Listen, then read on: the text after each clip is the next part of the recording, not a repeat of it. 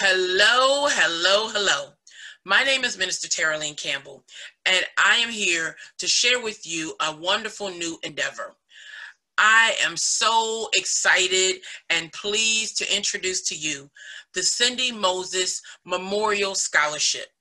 Who is Cindy Moses? I'm glad you asked.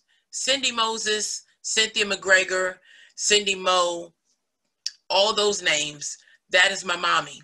My mother transitioned from this earthly life 3 years ago. However, during the 67 years that she was alive on this earth, my mother made tremendous impact in the lives of those with whom she came in contact.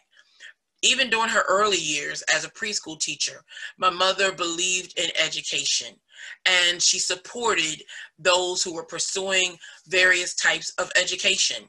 My mom also was one who encouraged, who mentored, and who supported in a tangible manner single parents, single moms. She made sure that single moms had food for Thanksgiving, often going to the grocery store and providing food so that they would have adequate meals. During the Christmas holidays each year, I remember how my mom would take from her own bank account as she was raising me alone as a single mom. She would still go out and make sure that she could be a blessing to single parent households to ensure that families had Christmas gifts. That was the type of person that my mother was.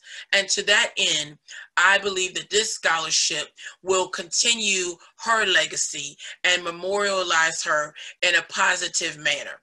And so, this scholarship, the unique thing about this scholarship is that it is geared towards a single parent who is pursuing some type of higher education, be it college or be it some type of vocational training, who resides in Washington County, Maryland.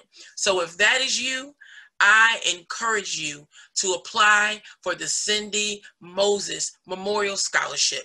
We want to continue the legacy of this great woman and be a blessing to a single parent who is seeking to improve their quality of life for their family. Have a wonderful day.